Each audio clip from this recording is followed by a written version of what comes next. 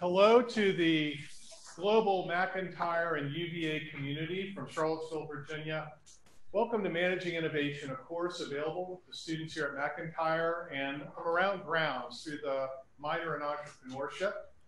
Today we have a very special occasion. We get to bring to you John Chambers, a renowned global CEO, a gentleman who is known as a legend in Silicon Valley. He'll be joined by Rebecca Weeks-Watson, an alumna from McIntire in 2001, a digital media entrepreneur, and a terrific host for this facilitation of conversation out of John's home office in California. I'm Eric Martin, and I'm the director of the Glantz Center for Entrepreneurship and Innovation here at University of Virginia. Let me give you a little brief background on John Chambers, very brief, for a very storied career.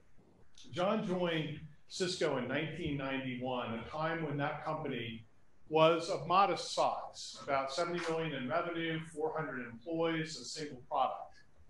And over his career as CEO, grew that company, Cisco, to a $47 billion leader in the technology space, one that became known as the backbone of the internet.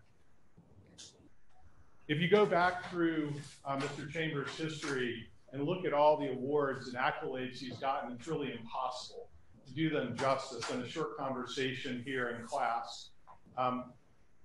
Suffice it to say that he has been noted by CNN as one of the 25 most powerful people, has been distinguished by the country of India for service to that country. Has been noted as one of the 100 top-performing CEOs in the world by Harvard Business Review. Of late, John has turned his attention to his passions for startups and the startup culture as CEO and founder of JC2 Ventures. Driving through his passion, through his innovative insight and his vision, he's mentoring companies in technology, in the food space, in government, and everything in between to disrupt and drive transformation through economic opportunity that will change people's lives. Rebecca has interviewed John in the past through her company, The Reveal. It was both revealing and insightful. We're all very, very excited to have John and have John and Rebecca joining us. I'd like to welcome, for all of us around the world, for those of us in the classroom here at McIntire, our special guest speaker for today, John Chambers. Thank you very much, Eric. It's wonderful to be with you today, John. We appreciate your time and sharing your advice. There's so many different exciting topics that we're going to cover today. I first want to start about your personal leadership and style. Okay. You are one of the most impressive CEOs in terms of track record in corporate America. And yet, when we were preparing for this session, you said, I don't want to start with my achievements, I want to start with my mistakes. So what are some of the biggest mistakes you've made as a business leader? And I think it's important for both the students in the class, but also for the alumni coming back in. Everybody writes about your successes. And we all like to talk about them a lot more. I sure do. But you're more a product of how you handle your setbacks. And many companies or many leaders, when they get setback, never come back. So it is how you handle your setbacks. And well, we had the most valuable company in the world at one point in time. We did 180 acquisitions. The textbooks are written about them. My biggest mistake was 2001. I was watching the market. We had, if you could imagine, 40 straight quarters in excess of 60% growth. 85% of our business was new every quarter, and yet we never missed a forecast ever. We were so good on our analytics, we knew given the order rate in the first day of the month, the second day, the third day, compared to the same month, the same time period before, we could run our analytics and we could project exactly what we're going to do for the quarter and for the year. You never keep doing the right thing too long. In December of 2000, our order rates were 70% the first week of the of the month, and we were on a tremendous roll. But the stock market was dropping like a rock, and would forecast 35% growth. And so to our financial community, we said, based on our analysis, and I cut my growth rate in half, I feel comfortable with over 30% growth this next year. Long story short, we've never grown below 60% during 40 quarters. By mid-January, we'd gone from 70% growth to minus 30. Mathematically impossible. 25% of my customers disappeared. We were in free fall. It didn't help that all of our competitors did. And my lesson learned was very simple. You can't keep doing the same thing again and again and expect the same expectations in terms of results. And I've made the mistake of not adding to analytics the additional data feeds, if you will, from the stock market, et cetera, which sound basic today. Lesson learned for the group, however, fast forward to 2007, the market was acting a little bit soft in terms of the stock market. Everybody thought the economy was okay. And 8 out of my top financial institutions in the U.S. growth rate in terms of orders slowed. Our numbers were great for the quarter, but on my quarterly report, I said there's something wrong in the financial markets, and I think it's serious. And of course, I got the tar beat out of me in the press and everything else. They say, well, this is a Cisco problem. I said, I don't think so. Fast forward 9 months later, we were in the greatest recession of our time. However, this time we saw it coming. We buttoned down the hatches on our company and we got really focused on cash flow, and we executed through that like none of our peers. And the automotive companies at that time were worried about going bankrupt and everything else. Nobody would sell to them unless you gave them cash. We extended credit. And so we took risks during the downturn, having seen this movie before, and emerged out of it not just stronger than everybody else. We never hit even a bump along the way. So as you think about your futures, and it's easy to say, it's fun to talk with friends and family and business about your successes, but it's more how you handle those challenges that determine who you are in life. Yes. And you know, you have had so many wonderful mentors, world-class business leaders, and then you've been a mentor to so many others. What do you think are some of the most important qualities of a leader? Well, the qualities of a leader are fairly similar regardless of what your position you're in. It is about outlining a vision and strategy for your unit, for your company, for your state, for your country. Then it's about getting a leadership team together, motivating them, periodically changing them to implement that vision and strategy. It's then about staying close to your customers or to your citizens. It's also about surrounding yourself with mentors and critics, and listen to the critics even when you disagree with them. But in the end, it's about results. And never get confused about, did you do what you said you would do? You think about the currency of today, it doesn't matter if you're a country leader in the Middle East or in Europe or here in the US or a business leader, your currency is very simple. It's your track record, it's your relationships, and it's trust. And when you have that capability, you can move with speed. It's just amazing. And do you think that those qualities differ whether you're a leader of, you know, a small team, a few employees, or a big business or big department? I don't think it differs at all. Whether it's your ability to get things done within your company or get your things done within the organization or the state you're in, or on a much larger basis, they're exactly the same thing. It's what is your track record? What have you done? Do people see that? They will be aware of it. Then it's about the relationships and trust that you build that allows you to move with speed. We could put together a funding of $145 million for a venture capital firm in 2 weeks, just by making phone calls to the right enterprise companies, to the right VCs, outlining a vision. And because of the track record and trust they had, we raised the money remarkably quickly. So you recently wrote and published this incredible book, which I think should be required reading within all the business schools, Connecting the Dots, Lessons for Leadership in a Startup World. And one of my favorite parts was the book was the behind the scenes stories that you wrote about these really tough emotional situations within Cisco. Did you have a specific approach to those tough situations? Yes, I did. In fact, I never intended to write a book. They could write that after you're dead. Yeah. Somebody can say nice things about you, hopefully. But I wrote the book because it didn't matter if I was lecturing in Dubai or in Paris, Polytechnique, or Tsinghua in China, or MIT, or University of Virginia, or Stanford, or West Virginia, or Duke. I apologize, I'm a Duke keeper, don't hold that against me. I root for Virginia except when they play Duke or when they play West Virginia. Thank you so much. But it is the ability to get a replicatable playbook that allows you to move with speed.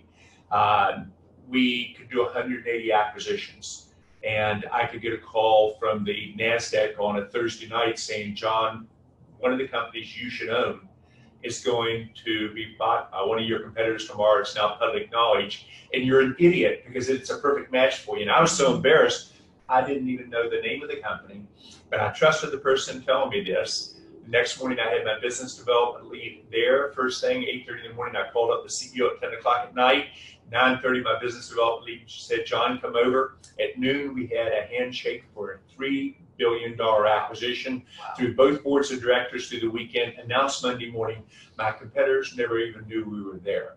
It is that ability to run that plays with tremendous success. It's what I do with country digitization and working with President Macron in France. He's really given a opportunity for that nation to lead in entrepreneurship again. It was the last place you would do business just 5 years ago. Now it's the best in Europe. Their startups are up 5x. Or with a person like Prime Minister Modi in India, who is a very good friend I'll be with next week. It's about how do you digitize a country? How do you get that replicatable playbook on how, here's what you do for startups, here's what you do for education, here's what you do for smart cities, here's what you do for GDP growth, etc. So that's one of the things that I hope to teach others how to do. And it's one of the things that I think each of you have to learn from your experiences on. My generation would have a couple jobs. I had 3. During that, and I'm on my 3rd now. Wow. But my son's generation is already, John's already been in 5 different jobs, and I think the young people in the class today will probably be in 10 to 15, and you no longer teach people how to do an occupation. You teach them how to learn and how to change. That growth mindset. Exactly. It's like knocking down the barriers that I know Eric and others are doing at University of Virginia to really look across discipline, entrepreneurship across the whole college. And in those tough situations where maybe saying, oh, you're an idiot, or you're not moving fast enough, or when Cisco stock was going down, the dot-com bust or whatnot, how did you stay calm under pressure? Well, my parents were both doctors, and I've got to give a lot of the credit to them. They trained me early on that when a patient would call up, and this was back in the early days, you got the phone call when a person went into labor. My dad delivered 6,000 babies, or mom was internal medicine and psychiatry. You get the phone call, and you watched how calm they were and how they focused. And they taught me early on how to do that. As you mentioned earlier, it took me a while because I'm probably like many of the professors that you all work with in business school. I like to go, here's point 1, here's point 2, here's point 3, point 4. People don't remember those 6 months later. They'll remember it for the test, but they won't later. So I've learned to tell stories that really drive home points. So staying calm under pressure, I almost drowned when I was 6 years old. I love to fish, and my dad in many ways was my best friend. Once I graduated from college and moved from a parent-child perspective to literally best friends. But at 6 years of age, we were fishing in very fast water. He warned me ahead of time, don't get out in the stream because this is really dangerous, and just stay on the edge of the bank. And even if you get a fish on you, you land it to the side. Well, what did I do? I got out in the current, and I got whipped out in the current. And there was a flash that all of a sudden I realized this could be the end. And my dad yelled at me from 100 yards upstream, hold on to the fishing pole, hold on to the fishing pole. I was getting helmeted down through the rapids. It's like New River for those of you that might have shot it in the rapids there. And I've done that multiple times and then tipped over there as well. But each time I would surface and I was getting bounced very hard, he was yelling at me to hold on the fishing pole. Well, if he's worried about a fishing pole, it was ugly, Rebecca. It was black, etc. So I held on to it both hands. So he was obviously worried about the fishing pole. Clearly, I was not in any danger. At least I didn't think so because he was yelling at it, even though I was struggling to even breathe. And he got down river about 150 yards, swam out, and pulled me in. And then he pulled me over to the side, and he shared with me, lessons in life, mentoring, if you will. And he said, during periods of tremendous stress and panic, most people think one move at a time. They go against the stream, they panic, and that's where they die. And interestingly enough, a young 16-year-old athlete, about 10 years later, died in that exact spot. Wow. Nobody was there to remind him about holding on to the fishing pole. So Dad taught me the lesson, and then he never told Mom this, but he took me at 6 years old. He said, "Are you ready?" I said, "Yeah." He put me back in the current. And he let me go whipping down through the rapids again and showed how you work over the side. It's a lesson that stuck with me for life. And so usually the calmer I get, the worse it is.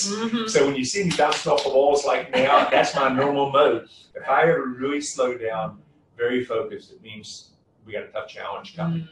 And so I think it is being calm under periods of leadership. But you know, what you're leading me to is also crisis management. Very few companies handle it well. And there have been several examples out here in Silicon Valley where the tech companies could not have handled it worse. Definitely. 101 in crisis management, you know where I'm going, Rebecca, is be visible as a leader. Rule number 2 is determine how much was self-inflicted and how much was external.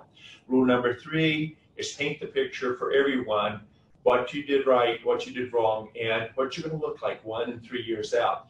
Rule number 4 is say, here's how you measure my progress. And rule number 5, you go to each of your constituencies, your employees, your shareholders, your customers, the media, and give them regular updates. As basic as that sounds, no one does it. What do they do when they get in a crisis? They make it one move at a time. They dive into the hole. They make one move and say, well, how was that interview? And I'm going, who cares about the interview? I'm after, did you paint a picture? Are you going to get out there? Are you going to turn around this? If you move fast, you can get out of it fairly quickly. If you make the mistake of having second day and third day stories, it'll take these tech companies probably 5 to 10 years to come out of the position they put them in. And Facebook, and I like the people there a lot, but they could not have handled it worse. Oh, yes. So let's switch to the topic of innovation. Okay. One of your biggest priorities at Cisco was leading for innovation through the long term, right? Yes. But as a public company, you were also held to responsibilities for quarterly results. So how did you balance those 2 timeframes? Well, I think it's one of the hardest things that business leaders, and I'm talking about leaders throughout the whole company, not just the CEO or the CFO do today, is there has to be a balance between the short term and the long term. Interestingly enough, when I led Cisco, I didn't focus on the short term at all. I focused entirely on the long term. If I could get my competitors focused on this month, this quarter, I had them. And today's markets are much less patient. Shareholder activism, I think, is a real problem. While there's an occasional problem, they're correcting. The majority of the time, they just do more harm than good. And you get leaders thinking way too short term.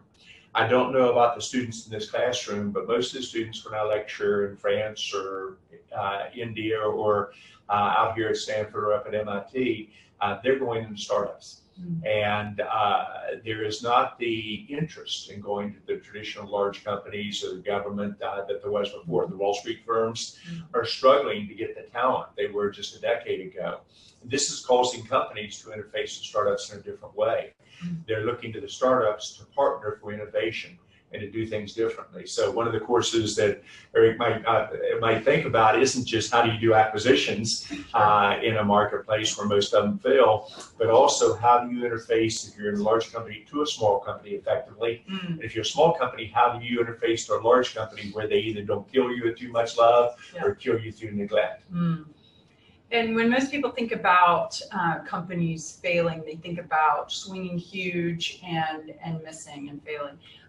But you believe actually that companies die because they do the right thing for too long. So absolutely. What does that mean? Well, it's like I did on my numbers. You know, I was so good at the numbers, and my CFO and I were so joined at the hip that we got into a rut with it being very predictable. And when there was a different variable put into the equation, it surprised us. It shouldn't have, but it did.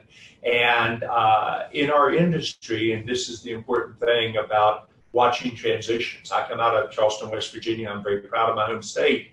But when I graduated, we were the chemical center of the world, 6,000 top engineers right in Charleston, coal mining center of the world, 125,000 well-paid miners, more millionaires than the UK had. And yet in 3 decades, we became number 48 or 49 or 50 in almost all measurements. There is no entitlement in this world. If you don't change, if you don't reinvent yourself, you get left behind. You could say, well, John, that was just a natural occurrence. It wasn't at all.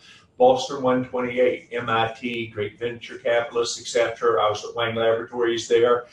We were the Silicon Valley of the world. We thought these crazy people out and a unique location with unique personalities didn't get it. And boy, we were wrong. We got displaced in a decade. And 32,000 people at Wang lost their job, 104 at Digital Equipment lost their job, 1 million jobs disappeared because the region and the companies didn't reinvent themselves. So keep doing the right thing for too long will get you in more trouble than ever. And you can always do the examples of bookstores versus Amazon or even a great company like Walmart. I was on their board. We saw Amazon coming, and yet we could not move creatively enough to get ahead of them in terms of the transition where technology combines with business models. That's one of the things that I think for those of you in business school, it's no longer an option regardless of your career plans, whether you're in med school or a lawyer or public service or in business or engineering. You've got to understand entrepreneurship. You've got to understand these changes. And so teaching people how to knock down the disciplines and how to really think outcomes much more, I think will be a way of the future. When you combine that with technology, these changes, instead of occurring over several decades, will occur in 2 to 3 years. With my startups, and we'll challenge some of the giants just like we did at Cisco. We literally, all we need is a 1-year lead, and even a very good tens of billion-dollar company will never catch us. And so it is about speed combined with taking risks and getting outside your comfort zone. Everybody in this room, you're real comfortable, Rebecca, when change happens to you and I sit there giving you advice, etc. When it happens to me, it's hard. And you've got to be willing to get outside that comfort zone. For those students and those listening in, if you agree with everything I say today, I will fail. I want to make you uncomfortable. I want to say, if the university doesn't reinvent itself every 3 to 5 years, if the professors in the business school don't change their curriculum and integrate it deeper with technology and understand technology, and especially around AI and Internet of Things and 5G will change business models at a speed we've never seen before, you'll get left behind. And there is no entitlement to Silicon Valley. If Silicon Valley doesn't reinvent itself and the jury's still out, we'll get left behind. So it's about really operating in an era when it's disrupt or you can get disrupted. One of the other great themes of the book is your experience seeing that the best outcomes come from this relentless focus on the customer and the customer's needs. So walk us through how you sort of implemented that throughout and it created a culture of that. Well, many people, their businesses, think they have great customer service. Let's use the airlines as an example for any of you that have flown lately. 85% of CEOs think they have very good customer service, and yet less than 10% of the consumers think that they do. And I've always believed that in business to business, you can listen to customers or listen to the consumers or listen, if you're a political leader, to the citizens, and you can see the trends. And so I always drove off of my acquisitions the strategy of who do the customers really want me to do. I get an idea, but then I go to the customers and say, what do you think of this company? And I wouldn't buy it. And I was behind unless they gave me the thumbs up on it, behind every one of the 180 acquisitions, I can tell you the 2 or 3 customers that really push me to do it or not. Also, your customers will tell you when you're making mistakes if you're willing to listen. We talked about currency. There's not a customer that I'm aware of that I can't go back and interface to today with tremendous trust. Because my track record and the team behind it, we did everything possible to always deliver on what we would say. And then when you're taking risks, if mistakes happen, then you do your best you can to correct them. You not only have the track record, you build relationships. And with that track record of relationships, you can move with speed and trust. I do all my deals on a handshake, even the billion-dollar deals, and I did 10 of them over $1 billion, 12 of them over $1 billion on a handshake. Lawyers are drove crazy, but I said, here's the agreement, here's what I want you to do to make it happen. And similar to how coaches and athletes develop these playbooks for certain situations, you loved being able to develop and replicate these playbooks at Cisco. So yes. Describe some of those playbooks that you used, and what were some of the outcomes? Well, we'll start with one that we alluded to earlier, the playbook for acquisitions. When I first started to do an acquisition in the early 90s, I knew the majority of them would fail. And that's why nobody did them in high tech. It's different in the banking industry when nations bought a Bank of America. They were buying customer sets and geography, not people. In high tech, when you buy a company, you're buying the people and the next generation product. So knowing that well in excess of 90% of them failed at that point in time, and today that hasn't changed dramatically. If you're going to do it differently and think you're just going to be smarter, you're going to be wrong. So we studied why did they fail, and we said, what are we going to do differently? We were always customer driven in which acquisitions. Did the customers really think it was important? Did they think of it balanced within it? We never acquired a company with a different culture. And you can say, well, why is culture important? Well, if your culture is different than the company you acquired, you're not going to be able to keep the people. And you're going to pay a tremendous premium for both almost every person in the company that really says if you don't get the next generation product out, you made a bad mistake. So culture is a huge element. Then you've got to agree upon what do both sides want out of the acquisition and make sure that you deliver on the ingredients of that to your target of the acquisition you bought. Because at Cisco, all I had to do was reach out and say, you know, we're interested in acquiring, and they would rather go with us at a dramatically lower price than with our competitors at a higher price. So you develop that replicatable playbook. Same thing on country digitization. It sounds as complex, but with Macron in France, we outlined GDP growth of an extra 1 to 3 points per year. Here's the job creation we can do in an area that was having, candidly, unfortunately, unemployment above 10%. Here's how you change the curriculum in the schools. Here's how you make it inclusive beyond just Station F and Paris and beyond. How do you drive it through in terms of your top priorities? Here's what you're going to have to do in terms of venture capital. Here's what you're going to have to do in terms of role models. These are the change in regulation government's going to have to make, etc. Ran the exact same playbook with Prime Minister Modi in India, different sequence. Digitization of the country first, GDP growth second, digital make in India third, startups fourth. They have to create 1.2 million new jobs per month. So it requires a scale that almost is hard for us to grasp here in the U.S. But it was that replicatable playbook, and he got it. He's one of the most amazing leaders I've ever met in my life, and I've met them all around the world. So speaking of startups, you founded an investment company called JC Squared Ventures. Explain why you chose the portfolio companies that you've invested in thus far, and are there any specific technology areas that you're focused on? In the sequence you raised the questions, first is I have 3 basic views in life. You know, I really want to make a difference. I really want to live life to its fullest. I want to give back. And I think they actually go hand in hand. And so it's family first in terms of my attitude, and that's true within the company. It's our employees first in terms of how you go. But what I tried to do on the startups, it's not fair, Rebecca, but I can pick up anyone in the world I want. Sure. And they give me unbelievably good terms for each of them. So it's more which ones do you pick that you want to invest in. And I'm more of a mentor, a strategic partner than I am a traditional VC and coach, along with my son and Yvette and Shannon and the rest of the team. And so we are a coach to them. And so the first thing I look at, is there a company that's in the business disruption occurring at the same time, technology enabled? And much like Amazon did 20 years ago, they were using technology to completely disrupt retail and did an amazingly good job of it, and unfortunately a lot of job destruction in the process. So I watch for that. What is the vision of the company? Is there a market transition and a technology transition at the same time? The second thing I look at is the CEO and the founding team.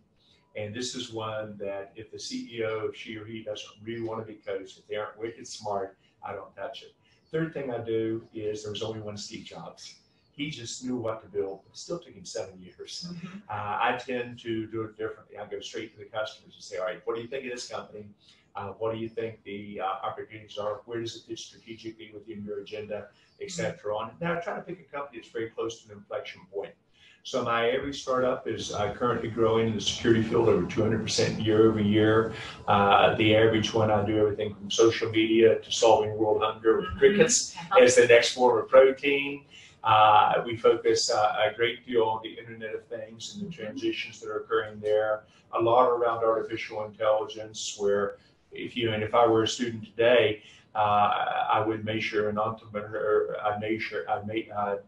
Have my major in artificial intelligence, entrepreneurship, and a little bit of the knowledge on security. And that would make you very marketable the rest of your life, because those are not going to go away. So I pick and choose. We're in 18 of them today. We run a replicatable playbook in terms of how we both select them, how we interface to them, how we manage. I even take a dozen of them a year up to Alaska fishing with me, bring 10 seasoned executives, and we go out in the middle of the wilderness. The grizzly bears are truly the wild ones, not you see in the state parks, etc. And when you're with the team for a week, you really get to know them, you learn from each other. And so you're seeing like 20 to 100 startups a month, and just an amazing amount of startups and entrepreneurs. And then you're also advising France and India. So compare and contrast, the US-based startups that you're seeing to the ones in the global landscape. Well, the US still leads, but it's way too pocketed. Probably, it used to be almost 90% of our venture capital went right into Silicon Valley, and the largest percentage in the world went to the US, probably in excess of 80%. Today, we're not even 50% goes of venture capital that goes into the US. The good news is it's getting spread wider. You see some very good activity in New York, down in Texas, at the University of Texas. You see it in Silicon Valley. OA is starting to take off a little bit, and there are other pockets, but it's not near as broad as it needs to be. Almost all job creation will come from startups. The large companies, as you know them today, will not add incremental headcount over the next decade, probably never again. Between artificial intelligence and the huge focus literally on productivity, you're going to see those companies actually shrink, and maybe shrink dramatically. And this is talking to the CEOs. This isn't theory or anticipation. So it says if you really are thinking about your future, you're probably going to be working for a small company in the future, and that how good that is in Virginia or in a California or my home state of West Virginia will determine, is your economy any good or not? And so it's thinking about how do you create the right environment for startups. Our startups were at an almost 20-year low just 3 years ago in the US. And while you hear about all the unicorns, et cetera, the number of initial public offerings, IPOs, which are a very good indication of the health of your economy, are at half the number they were during the 90s, during the internet boom. So we have not got enough in the pipeline for our country to do well in the future. You're going to have to create 25 million jobs in the next decade. You're probably going to destroy 10, 12 million jobs through AI and through automation. So you need a total scenario of, let's say, 35 to 37 million jobs. There's not enough in the pipeline to do that. And even if there were, and it was just in New York and West Coast and a little bit in certain cities in the South, what happens to the heartland of America? Steve Case comment, the Rust Belt, if you will. Right. And so I think as a nation, we need to make this our top priorities. We've got to really start thinking about how we change the curriculum, how we change the inclusiveness of this, not just by geography, but by gender, by age as well. John, I'd love to open it up to questions from students in Eric's class. So I'll turn it over to you, Eric. Thank you very much, John and Rebecca. The first question we have is from Sarah Kahn. Sarah? Hi, Mr. Chambers. Hi, please call me John. You can call me Mr. in another 20 years when I'm really old. Okay, so my question is, what signals did you see while at Cisco that told you the company was making the required progress in innovating?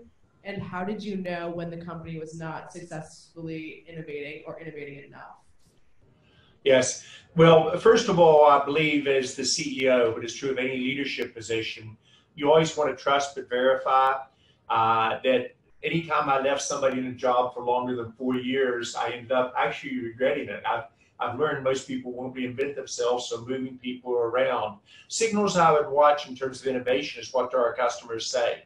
How did they view that? I always focus on competitors in terms of keeping score. It's like University of Virginia playing North Carolina, and we're all in agreement. I want you to beat them again this year. When you play Duke, we might have a little bit different discussion. But the scorecards, your market share, are very indicative of what you're doing. I followed every critical account in the world every night myself, 365 days a year. So I would listen basically to the problems where the technology was not getting the desired outcome, and I could see the problems occurring. I built that into the culture.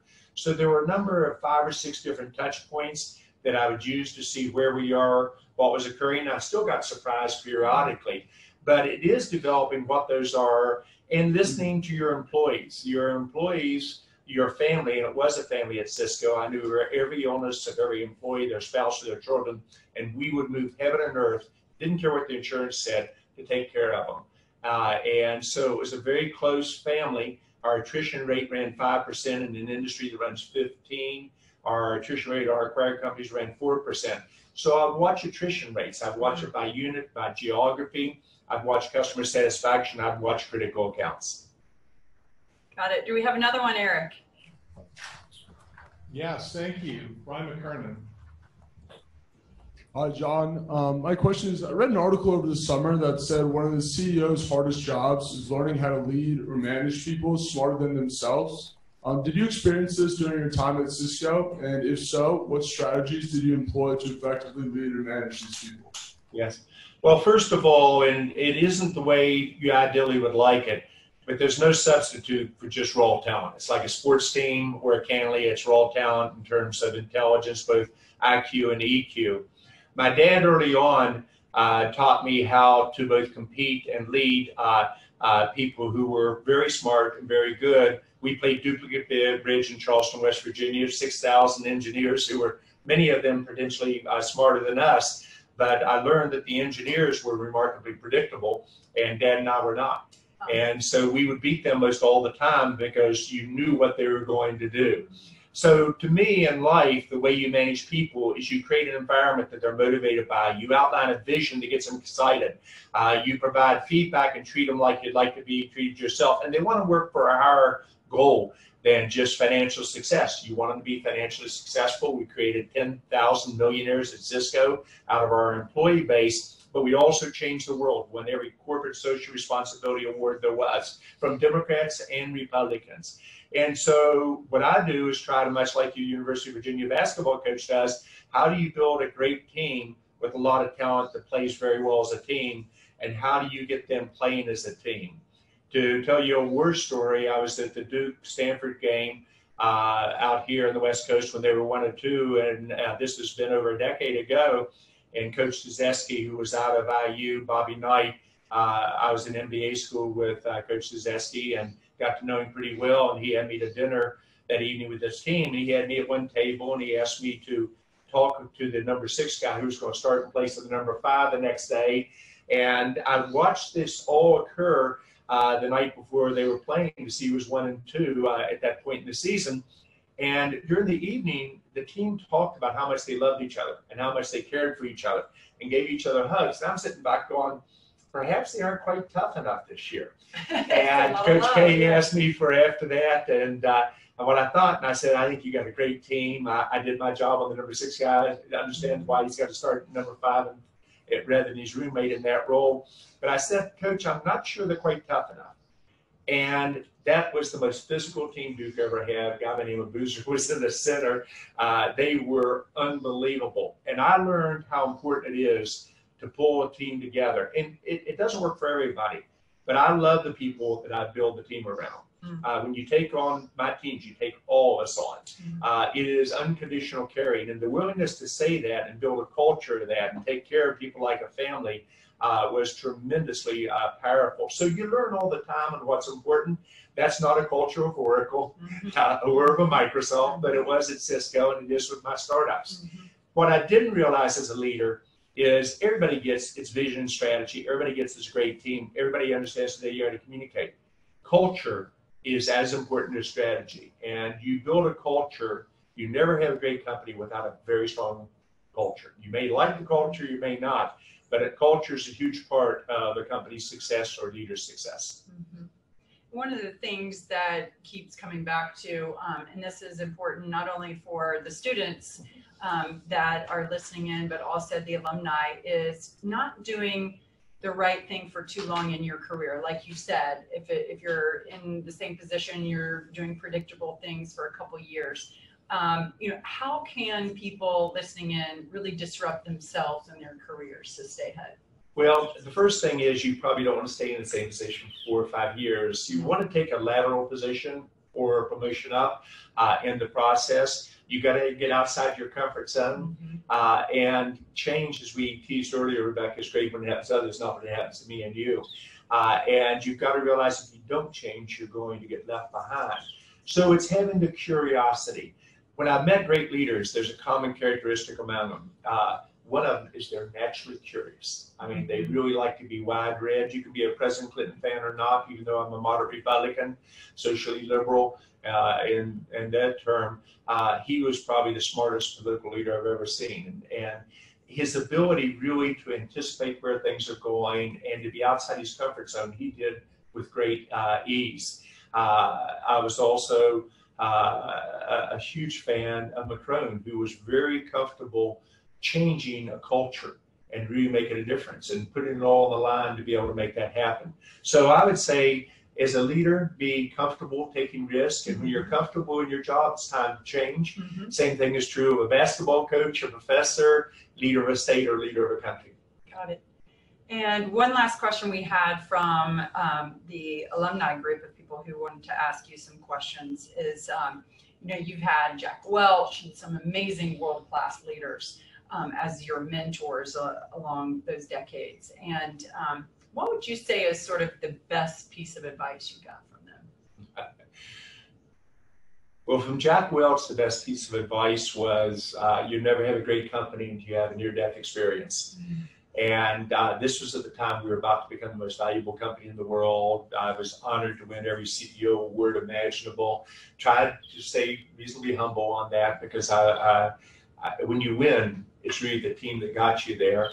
And I know there's always a downside on the other side of it. But he said, John, you want to have a great company, and do you have a near-death experience? And I said, I kind of get that. I really didn't.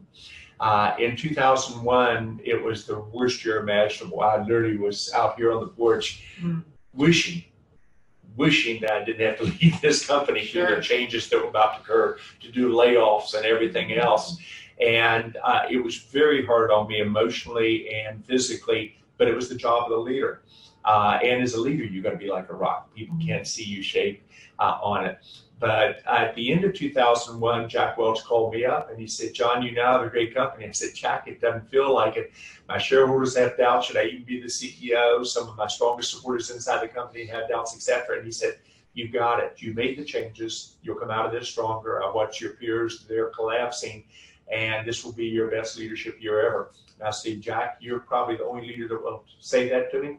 And he was. But it goes back to the issue of how you handle that advice and balance. One that might surprise you, one of the senior lawyers at one of the top law firms in the state, when you're walking down through the halls, asking for his best piece of advice, and something I encourage all of you to do, both students and people in the business world, is, Rebecca, what advice would you give me? And I asked that of the senior leader, and he looked at me and he said, John, always take time to go to the bathroom.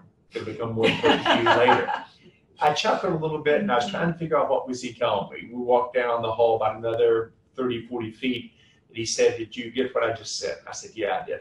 When you come out of a meeting, summarize everything in that meeting, your action items, get them assigned in your head and otherwise. before you go into the next meeting, take all the time to get the stress off your mind, to get relaxed for the next meeting, plan how you're going to start it, and start the meeting crisp and online. And it's probably the best practical, tactical experience I've ever get. Most people do not do that, but yet it's very useful. Well, and I also found that in your book, a large portion of it was about the preparation needed for every single meeting, whether you're meeting with, the leader of a country or someone more junior than you. You're doing this intense amount of preparation to understand what are some of the synergies you could have in that meeting. Well, luck is when preparation meets opportunity. I'm usually the best prepared in every meeting I go into. That doesn't mean you do 3 meetings a day. I do 10 to 15. But as you get a routine down where you can get prepared, people know what you want to see, even with a relatively small team behind you, you go into every meeting able to anticipate the future of what they're going to do. I did the same thing with our competitors. I studied them very much, not looking to how they did strategy. You compete on market transitions, but I studied them as the personality and what motivated the CEO. And you could predict what Vin Jinfei would do at Huawei. Based on his history of his parents being in concentration camps because they were educators, and Mao put them in concentration camps because of that, and him spending 20 years to clear their name, the fact that he was in the Red Army, and what did that really mean on the implications, what was important to him. And so when you really understand your competitor, much like the bridge players we talked about before, you can predict what they're going to do, and you can predict how they will react to your overall approach. Well, this has been so much fun. We want to thank you for all the valuable insights and stories that you've shared. And I recommend everybody get a copy of John's book. And thank you. We'll turn it over to you, Eric. Rebecca, it's a pleasure. Eric, thank you. Thank you, John. Thank you, Rebecca. Thank you to the community of UVA supporters around the world. We all are very, very pleased to have you in our classroom. We hope you'll come back again soon. Everybody, John Chambers. Thank you all very much.